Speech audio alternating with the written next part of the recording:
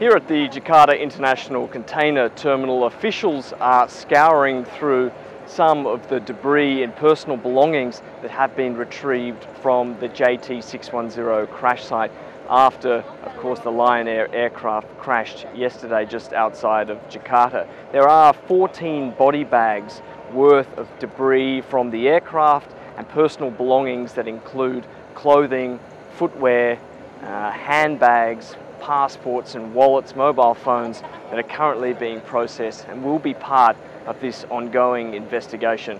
We've heard updates from the head of Basarnas, which is Indonesia's search and rescue agency, this morning. There is no further increase to the death toll so far. 10 bodies have been retrieved from the crash site so far yesterday. No further updates to that count today. However, he did say that conditions are favourable for a team of some 50 divers that have been deployed to search for the main part of the aircraft. That is the priority for authorities today. Of course, they are searching for the black box, which will reveal the clues as to what happened to this aircraft, a very new Boeing 737, which crashed just 13 minutes after it took off.